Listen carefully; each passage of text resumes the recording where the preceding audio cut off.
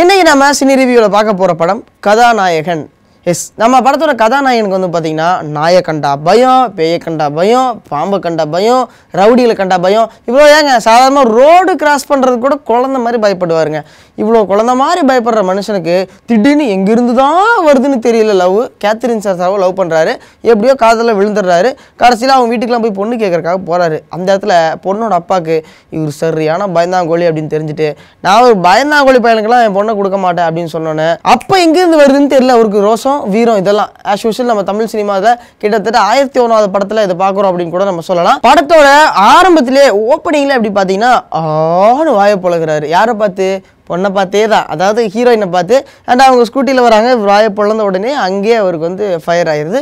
And அப்போ இருந்து சிரிச்சுக்கிட்டே இருக்காருங்க மனுஷன். அண்ட் அதுக்கப்புறமா சூரி இவர் வர சீன்லாம் வந்து, அதாவது ஹீரோ வரக்கூடிய சீன்ஸ்லாம் வந்து ரொம்ப இழுவையாக இருக்கிறதுனால இதை வந்து அப்படியே சூரி கொஞ்சம் லைட்டாக மேட்ச் பண்ணி கொண்டு போயிருக்காரு.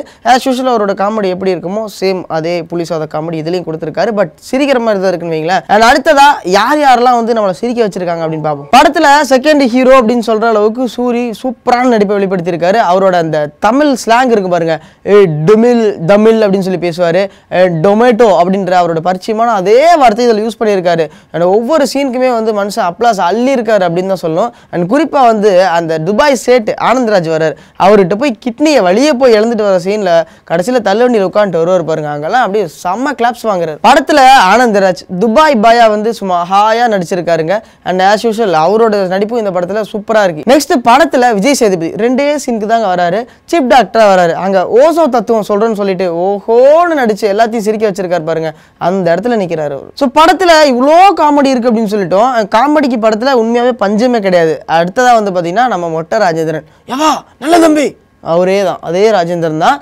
இந்த படத்தில் அவர் வந்து நார்மலாக பேசினாவே நமக்கு செம காமெடியாக இருக்கும். இந்த படத்தில் பாட்டு வேற பாடியிருக்காரு. விஷ்ணு விஷாலோட சிஸ்டர் மேரேஜில் வந்துட்டு ஆளுமா டோலுமா பாடுறது என்ன, அவருடைய பர்ஃபார்மன்ஸ் என்ன, சுருதி என்ன, 8 கட்டையும் விடாமல் பாடியிருக்காருன்னு பாருங்களேன். அந்த இடத்துல அத்தனை பேரோட கிளாப்ஸையும் வாங்கியிருக்காரு. அந்த குறிப்பிட்டு சொல்லணும்னா அதே பிளேஸில் சூரி வந்து ஒரு டைலாக் ஒன்று சொல்லுவார், ஐயோ என்னோட இன்னொரு கிட்டி வேணா கொடுத்துறேன்டா, அவனை தயவு செஞ்சு பாடுறது நிறுத்த சொல்லு அப்படிம்பாரு. அந்த இடத்துல சும்மா சீரியஸாகவே சொல்லணும்னா எல்லாருமே எந்திரிச்சு கிளாப்ஸ் பண்ணாங்கன்னு தான் சொல்லணும். அந்த அளவுக்கு காமெடிங்கிறது டைமிங்ல கொடுத்துருக்காங்க படத்துல. அடுத்ததா அருள்தாஸ் சிங்கம் அப்படிங்கிற பாஸ் கிட்ட அடியால வேலை பார்த்துட்டு இருக்காரு.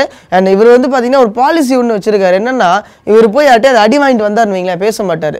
இப்போ வந்து விஷ்ணு விஷால் வீரனை மாறினதுக்கு அப்புறமா ஒவ்வொரு தடவையும் அடி வாங்கிட்டு வருவாரு. இப்போ வந்து பாஸ் பேச மாட்டாரு. அப்போ இந்த இடத்துல இவர் சொல்ற ஒவ்வொரு விஷயங்களும் வந்து பாத்தீங்கன்னா அவ்வளோ காமெடியா இருக்கு. அந்த அடுத்த வாட்டி நான் அவனை அடிச்சுட்டு வந்து உங்களை என்கிட்ட பேச வைக்கிறேன் அப்படின்னு சொல்லிட்டு ஒவ்வொரு தடவையும் ஒரு சபதம் விட்டுட்டு போகும்போதெல்லாம் வந்து பாத்தீங்கன்னா அந்த இடத்துலையும் ஒரு நல்ல ஒரு காமெடி கிரியேட் பண்ணியிருக்காங்க. அண்ட் இவங்கெல்லாம் தான் காமெடி பண்ணியிருக்காங்க அப்படின்னு பார்க்கும்பொழுது நம்ம அம்மா கேரக்டர்லேயே பார்த்துட்டு இருந்த சரண்யா பொண்ணுடன் அவங்களும் இந்த படத்துல காமெடி பண்ணியிருக்காங்க. என்ன பண்ணியிருக்காங்க அப்படின்னு பார்த்தா, இந்த காதலுக்கு மரியாதை படத்துல வர மாதிரி நேராக போய் கேத்ரின் அப்பாட்ட போயிட்டு என் மருமகளை கிட்ட கொடுத்துருங்க அப்படின்னு கேட்க, அவரு நான் வேணாம்னா சொல்றேன் எடுத்துக்குங்க அப்படின்னு வடை எடுத்துக்குங்கன்னு சொல்ற மாதிரி சொல்றாரு. ஸோ இந்த இடத்துல மொட்டை ராஜேந்திரன் ஏமா என்னை தாளா வேணாம் நம்ம வயசுலேயே சொல்லுவோம், என்னை தாளாட்ட வருவாளோன்னு பாட்டு பாடுறாரு பாருங்க. அங்கே யாராவது தேட்டரில் எந்த விஷயத்தை கவனிச்சுட்டு இருந்தாலும் நேராக ஃபோக்கஸ் ஸ்க்ரீனுக்கு போயிடும். அந்த அளவுக்கு பர்ஃபார்மன்ஸில் பின்னிருக்காங்க. இவ்வளோ பேர் படத்தில் இவ்வளோ காமெடி பண்ணி சிரிக்க வச்சுட்டே இருந்தாலும் முக்கியமான மேட்டர்னு ஒன்று இருக்குல்ல, மேட்டர் மீன் விஷயம் அப்படின்னு சொல்லுவாங்க. அது என்ன விஷயம் அப்படின்னு பார்த்தீங்கன்னா நம்ம ஹீரோயின் தாங்க.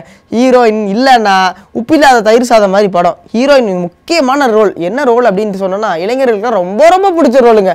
அவங்க வர ஜிம்முக்கு போன கும் லேடி மாதிரி வந்துட்டு எல்லாத்தையும் ரொம்ப அப்படியே மயக்கிறாங்க அப்படின்னு தான் சொல்லணும். ஸ்க்ரீனில் எங்கேயுமே பார்க்க தோணாது, நேராக அவங்க முகத்தை தான் ஃபோக்கஸ் பண்ணி பார்த்துட்டு இருக்கோம். அந்த அளவுக்கு செம்ம கிளாமராக வந்திருக்காங்க. அவங்க ஸ்க்ரீனில் வந்த உடனே இளைஞர்களுக்கு தூக்கிடுச்சுங்க மனசு.